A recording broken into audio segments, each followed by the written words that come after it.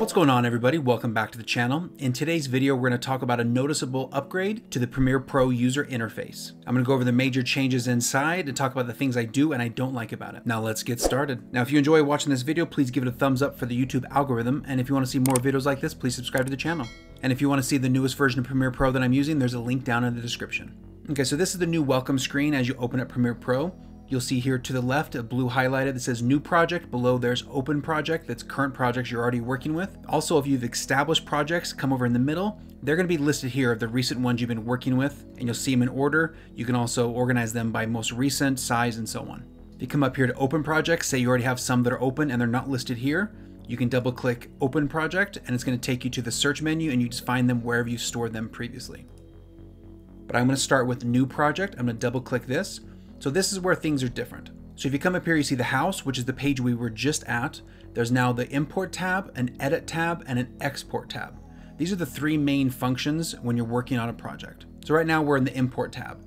So we need to import footage and start a new project.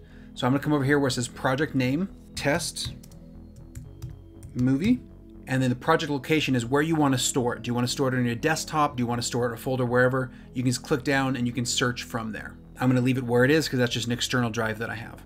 Now, if you come over here to the locals, this is pretty much your computer itself, whether it's your home, your desktop, documents folder, anywhere you have pictures, any place you want to source the media, whether it's video or photo, you can access them here.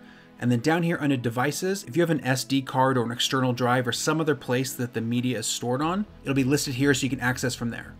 But right now I have a folder here that's called sample media. This is just generic media through Premiere, but I'm gonna click on that. So we have access to these videos. And depending on how many videos, you can also come up here and change the visual. You can use the slider if you want to make them smaller so you can fit more files on there, or you can raise it up. You can also do the grid view, which is what it is now, or you can do a list view. I like the grid view because it's easier to see. You can play through the footage to see what it is. You can also come down here and hover over this bottom number. It'll tell you all the different information that's attached to that video. The frame size, the frame rate, duration, that sort of thing. So if you're wanting to sort through which footage you want to use for your project, you can do it here. So I'm going to scale this back down a little bit so we can see all the videos. You can easily just grab and kind of lasso all of them that way. Or what I like to do is import them in a specific order because that's how I want them played out in the edit.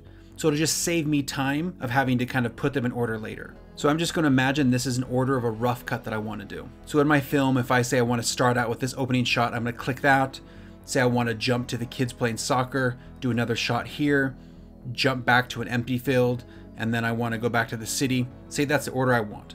If I come down here to the left on the bottom, you're going to see the exact same order that I chose. You'll watch if I add new videos by clicking them, it's going to show them down here in this line. So if I go down here now and say those are the clips that I want to work with, if I click create, you'll notice up here I have create a new sequence turned on. So it's going to automatically create a new sequence with these videos and they're going to throw them in the timeline in the new sequence.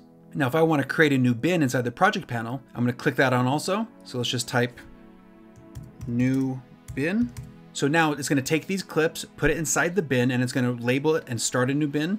And it's also going to create a new sequence and you can name it whatever you want. Just for test, I'm going to do test.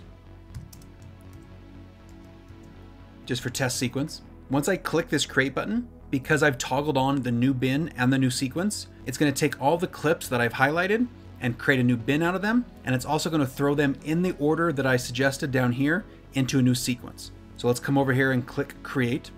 So now it's started a new sequence, which you'll see here. And those are the videos in the exact order that I chose. And then it also started a new bin like we talked about. If I click here, you'll see all the videos in a bin. And you can also go back to that import button, come back up here, and it'll take you right back to where you were. So now you already have your sequence started, but you want to add just another bin.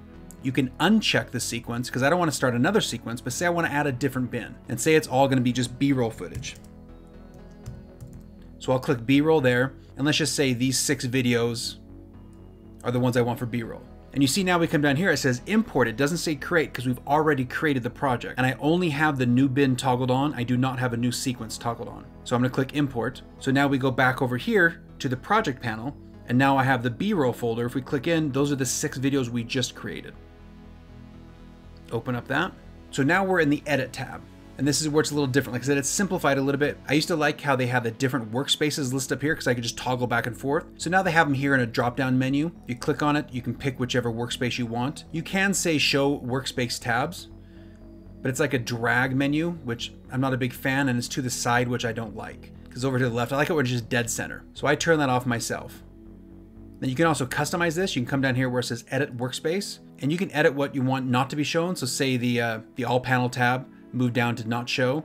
So then if I click OK, if I come up here, it's not going to show it here. And you can simplify. You can also, if you go back to edit, you can put any order you want. So say you use the audio layout more frequently, you can move that to the top here. So if I click OK, now I click on this, the audio will be the first thing there. So you can customize that however you want. You can also set a new workspace if you want to title it. If you have different people working on the project, your co-workers, other editors, you can have your different workspaces saved. I'm going to click off that. There's a full screen button here if you like, full screen, just as a little shortcut. Now if I come over to the export tab, so a lot of it's the same thing, it's just reorganized. You can still send directly to YouTube if you want, or Vimeo or Twitter, whatever projects you want to do.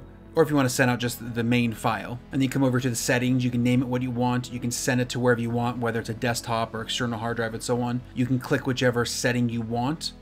You want to send it YouTube 4K, you can do that, the format, whether it's ProRes or JPEG or whatever the file may be. And then you can toggle on and off. If you're doing just video only, you can undo audio, or vice versa. Say you want just the audio, you can undo the video. And then you can come down here and just kind of make sure that everything is set to what you want as far as frame rate, resolution, that sort of thing. And then you would just click export, and then it would be same as usual. And then it goes to export. Cancel that. So going back to the things I really like, I actually do like the import window. I like how you can kind of organize, you can pre-do the bins, you can do separate bins. And I do like the fact that if I want to build a sequence, I can pick and choose the order that I want to place them in the sequence to have a rough edit before I even start. So I really like that. And I just think the overall layout is simpler and more user-friendly, but yet it still has all the same power and functions as it did before. I know this is a fairly simple overview of the new layout. I just wanted to talk about it and kind of explain some of the changes. Anyway, if you enjoyed this video, please give it a thumbs up and subscribe to the channel if you want to see more. Thanks again. Later.